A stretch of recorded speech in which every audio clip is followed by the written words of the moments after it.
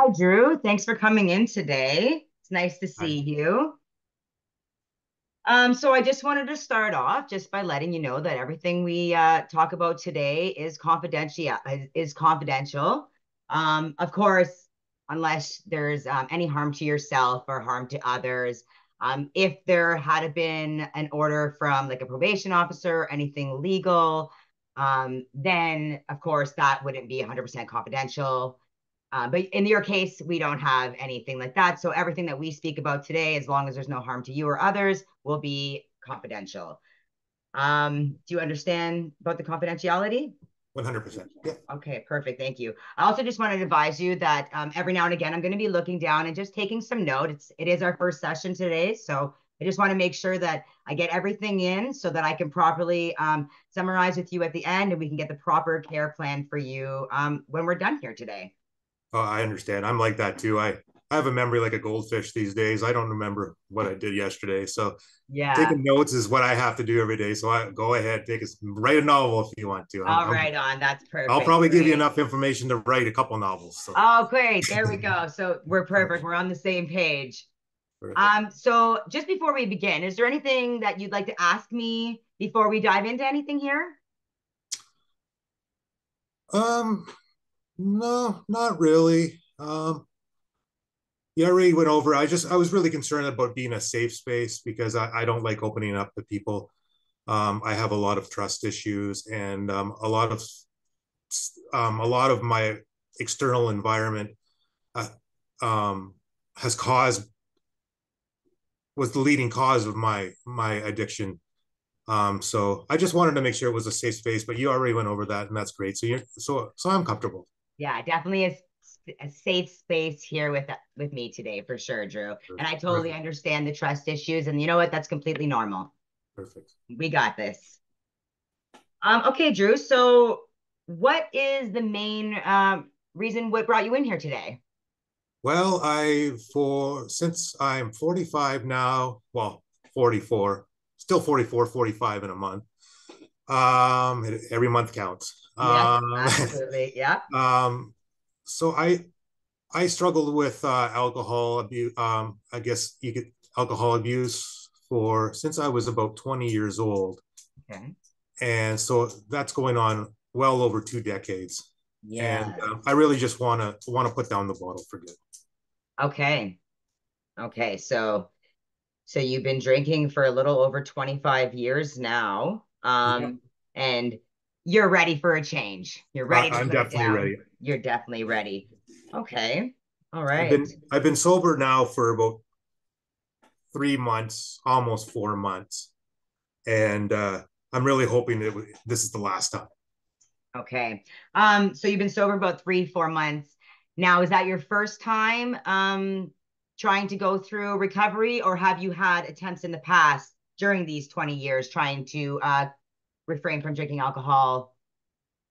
Uh, it's hard to remember. I've tried to quit so many times. I don't have a specific number. Over the 20 years, there's been ups and downs in my life. And it seems to be like when things are going great, I'm not drinking. And then I guess when things hit the fan, that's when I hit the bottle. Um, Yeah. I would say I guess my biggest trigger is stress. And I like to drown the stress out with the alcohol. Okay. And not only alcohol, I'm going to be honest with in this. I use the alcohol to cope with my stress after work, and then I drink from after the time I get home after work right till 2, 3 in the morning. But I'd have to be up at 7 o'clock to get back up to work. So when I get up to work, I would pop a speed pill or do a couple lines of crush up a speed pill and do a couple lines of that to get me going in the morning. So it was just a never ending cycle of Yeah.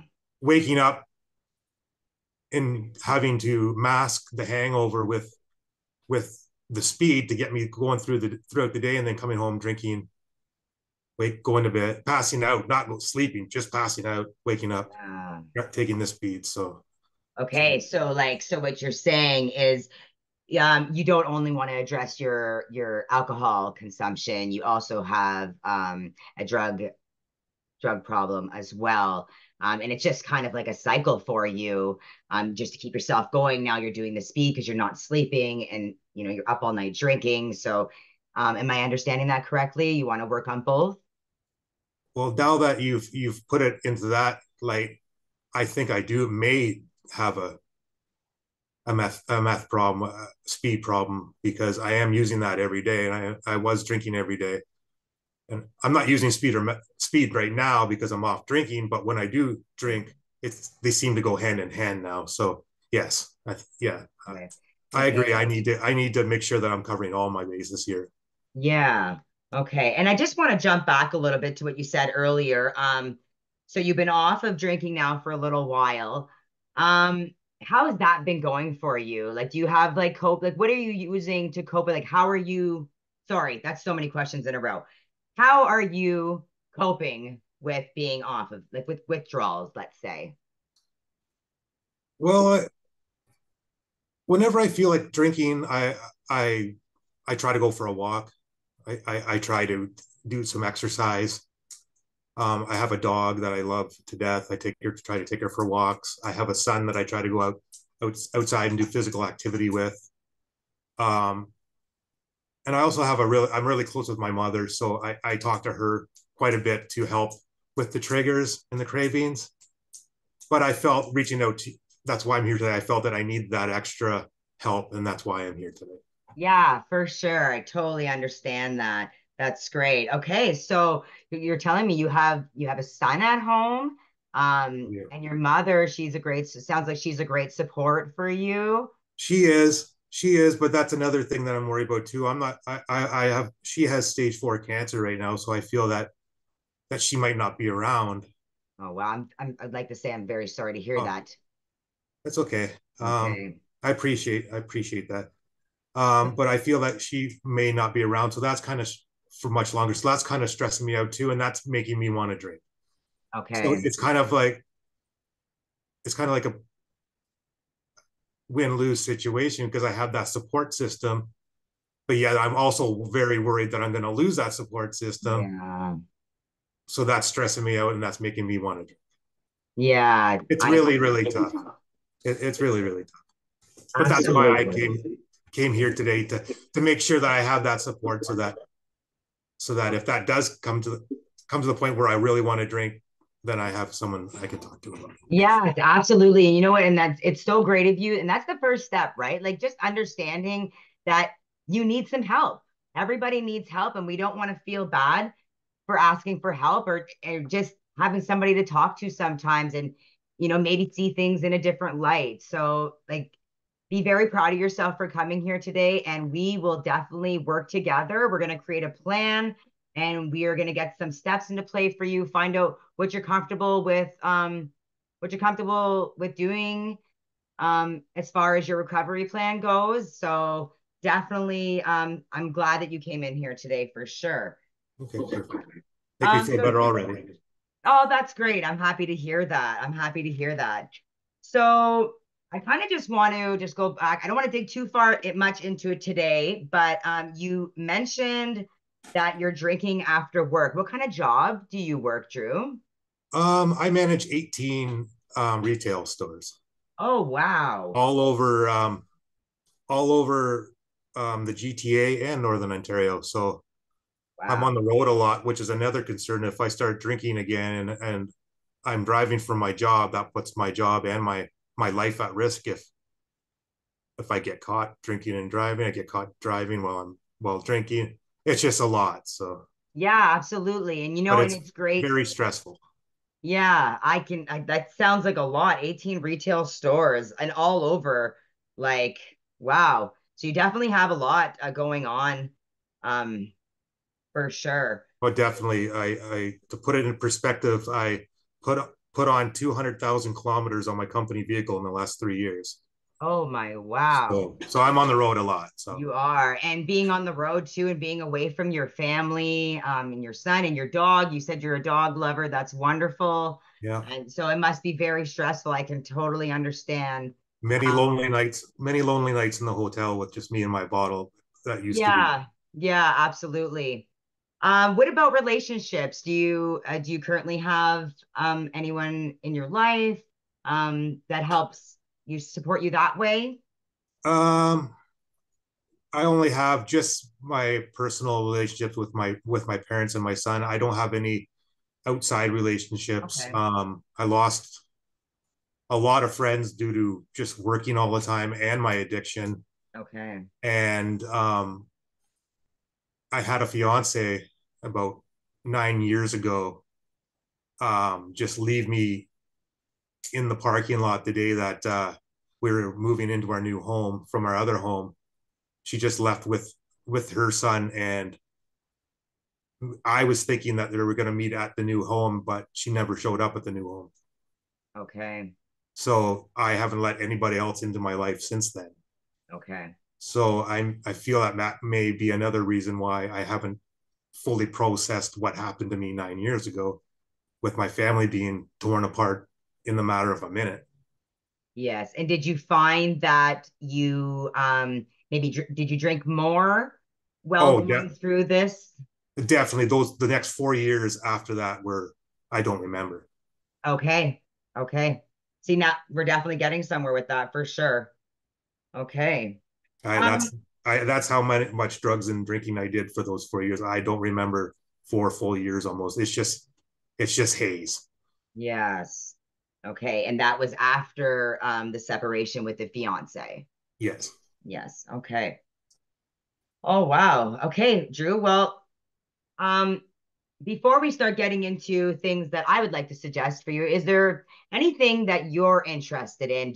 Have you looked into any of programs in the community, any meetings? Is there anything you're specifically looking for? Um, just support. I've looked into some community meeting. I've looked online, tried to do some research on some meetings in my community, but unfortunately, I live in a very small town right now of only 900 people, so there we don't have any of those options. Okay. I would have to go to a larger city such as Espanola or Sudbury to take place. And I mean, I can't. That'd be a lot of driving every week Mhm. for me to go to those meetings. I've looked into some online meetings, but again, I don't really trust expressing what I'm going through on online yet. Okay. Um, Through those meetings, it's just I need that one-on-one time. Um, I just basically need a support system and help me to point me in the right direction when I'm outside of this session. Yeah, absolutely. I totally It's hard to describe. Sorry. No, no, don't be sorry. It is, and you know when somebody asks you like, what do you want to do to help yourself? You're like, well, I'm here, and that's what I'm here for. I'm here to help direct you, we're gonna help get you on the right path. So I just want to quickly summarize just to make sure I understand a lot. So you've been drinking for about 25 years now, and that's your main concern. Because of the drinking, the long work hours, not a recent, sorry, but a separation 9 years ago. Um, you're also, you have your mother who's very ill right now, and that's stressing you out because she's a huge part of your support system. You got a lot going on, A and single father of a teenager. yes, God help absolutely. me. Yeah, teenagers, they're definitely teenagers are fun. Teenagers are fun for sure. So we definitely want to look at into this the stress as well, and try to maybe see if we can come up with a plan, maybe there's all kinds of things like breathing exercises and stuff, which I won't get too much into detail about it today, but um, I'd like to respect your wishes, and we're going to keep this for now, just one-on-one. Would you be happy meeting every week for now, or would you like to spread them out a little bit more until you get more used to it? To be honest, I think every week would be great right now because right now I'm coming home every day, and it's taken me everything not to drink. Yeah, absolutely. You know what? And I love that because I actually, in the beginning, I would love to meet every single week so that we can, we do those 7 days and we're going to make plans so that you're going to go home with homework and and it's not hard homework. It's going to be easy things, but it's going to be things that are going to like help you cope. And then we'll meet every week, so it's like you don't have to go too long without seeing me. And at the same time, I'm also going to provide you with my email address. I'd like to email you some information after our session today. Okay, that'd be Just perfect. yeah, just some information. Just take it as you. It's not, you don't have to like read it all through, but there, just some um coping, just to help, maybe help cope with going through like your mother being sick, with being a single parent, which is also very hard as well. I'm going to send you some things through email, so you'll have my email, and if you ever within those 7 days and you feel like you need to reach out, you can always reach out. There's all kinds of hotlines out there too that I can help you. I can email you some stuff as well, but I want you to know that our safe space is always here, no matter when. It doesn't have to be during our meeting, obviously on a respected manner, but you can definitely email me and reach out. And I check my work email all the time. Um, Also know that if things do get too tough, there are the mental health crisis lines. I do want to, at our next meeting when I come, if you don't mind, I am going to look at some resources, just because I just kind of want to look at your area a little bit more. Maybe I can find some things that are like hidden in that you don't even, that you may not know about. And maybe you do, maybe you don't, but I'm going to do a little research for you as well, so that when Okay, we thank come you. back next week, maybe I can, there's could be all kinds of different things that I can find. I like searching for stuff and try to help my clients out, make them feel more comfortable. I appreciate that because I get frustrated when I'm doing stuff, especially when I don't really want to do it. I just kind of make excuses like I can't find something. So if you throw it into my face and say, "Here you go," maybe then that might be the wake up call. So I appreciate that. Right. And that's my job. That's what I'm here to do. I'm gonna provide you with the tools that you can use on this path to recovery. And hopefully together, mostly you, but together we can make this work for you, Drew. I just want to say I'm so happy that you shared, everything with me today. It was very nice to talk to you and know that you felt open and felt like this was a safe space. So I want to thank you very much for coming in today. You took the first step to recovery, and I'm proud of you, and you should be proud of yourself. Well, thank you for listening to me. I felt like I blabbed on and I had a hard time expressing what I was saying, but you made me feel so much more comfortable. And I can't wait till we can sit down and actually get into a full hour of of my woes, I guess. Yeah, yeah, and for sure. And moving forward, like today, I just want to explain that too. Today, we're kind of like all over the place. That's just because I'm trying to get a general of idea of what you're going through and what we're going to do. So moving forward, each week, I'd like to, we'll set a meeting topic for that day. Like when you come in, we'll be like, hey, how are you feeling today? What are we going to talk about today? We're going to focus on that one thing. We might, veer off into other conversations, but we're going to set a topic so that we can each week focus on something and accomplish things one at a time. Oh, How's that sound? that sounds amazing. Can't Right. wait. Good. I'm looking Good. forward. It's already making me look forward to something. I think that's what I really need to. I need to get into my daily plan as something to look forward to, and I think that is great. That's definitely a Uh, thank you right for being on. here for me. Oh, right on, Drew. Thank you. And I'm so glad you feel safe. Do you have any questions for me before you go? Um, no, I don't think I have. If I have anything, I'll have your email, and maybe I'll just shoot you an email Yeah. later on tonight. And if I have any questions, that right now my head's all full of everything. So just getting Yeah. everything out, I feel so much better. So when I go home, if anything comes up, I'll just email you if Okay, you're then okay with that. perfect.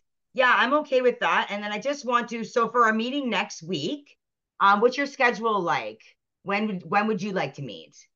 Right now, I took a leave of absence from my work just to try to get everything taken care Okay, of so my you're health on a leave of wise. absence right now as well. Yeah, Perfect.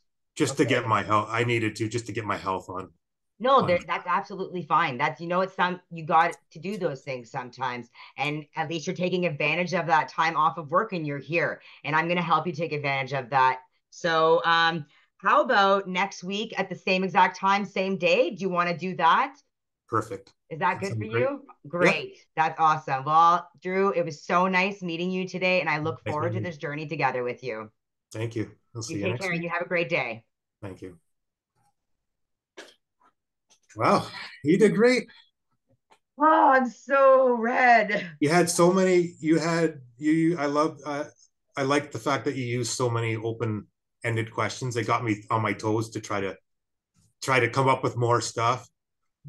Um, and then you reflected back to me, and then you asked more open-ended questions, and then furthering cross questions. You did a great job. Thank you. It was great. You made me feel really comfortable. Nice. You got a lot of information out of me to the point where I had to take a moment of silence and think of more stuff to say. Okay, good. Um, Right which is on. great, which is really, really good. Um, no, you made me feel really, really comfortable. And yeah, the open-ended questions was great. I didn't have the close-end. I think there might have been one or two close-ended questions, but those were close-ended questions that are good to have. I mean, Yeah. you gotta have a few that are necessary, right? Yeah. But no, Okay. no, it was good. Nope, Woo. it was good. Okay, let me stop this recording.